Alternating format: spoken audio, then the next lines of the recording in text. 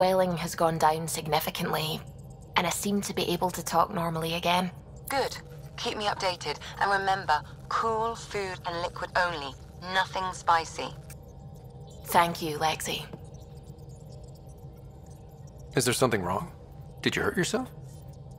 Oh, it's nothing. I'm just getting over some inflammation of the soft tissues of the mouth. It was dramatic, but ultimately non-threatening. What? Have you ever heard of the lick test?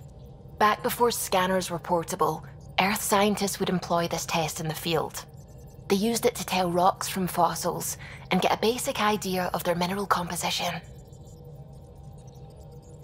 Sounds stupid, and kind of dangerous. A quick dab with the tongue. It was considered generally safe. On Earth? I was distracted and forgot it was a Helios rock. I do it unconsciously. When I was little, my father and I would go on expeditions. The lick test was a huge part of it. He made science fun for me. Your mother was something of a scientist, wasn't she?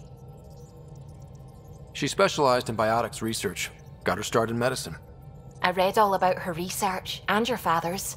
AI and implants, they achieved so much in so little time. Sam is an astounding achievement. I left my parents back home. They told me they were proud of me, and then lived out their lives while I slept. We all knew that would happen. That we'd wake up and everything we knew would be gone. I knew it. Living through it is different. Thank you for the chat, Ryder. I appreciate it. Anytime.